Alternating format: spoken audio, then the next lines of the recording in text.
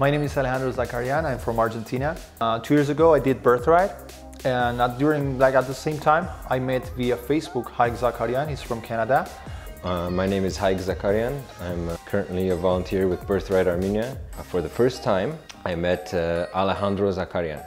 So we never talked too much to each other, to be honest, but one day he made a post. I'm doing Navy and I have like one more tag, like with the last name. Does anybody want it? And I had just gotten a surplus amount of Zakarian name tags from the military.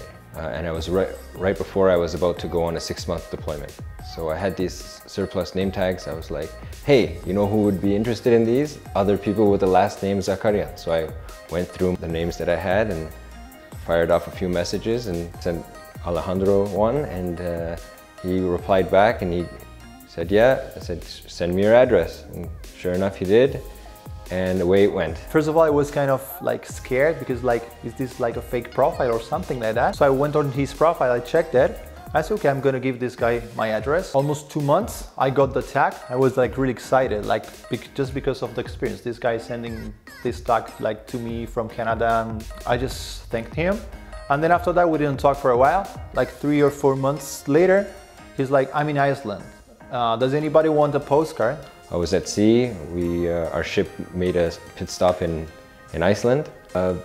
Beautiful postcards I found. So I was like, you know, I bought a whole bunch, more than I needed, and I said, hey, I got some extra. Who wants one? Alejandro popped up again. He said, oh, send me one. And like a month ago, he made a post and he was like, I'm going to Armenia, and he tagged Birthright office. So I was like really excited. It's like, what are you gonna do there? I did Birthright 2 years ago. I arrived in Armenia, posted that I'm doing Birthright. I was tagged the office location, and Alejandro chimed right in. He's like, you're there, I'm coming. You know, I've already arranged to come, so we're gonna finally see each other. So once he got to Armenia, I left to Gümri. And 2 days ago, I just got back, seen Alejandro at the office, gave him a tap on the shoulder, instant friends again. So it was really cool.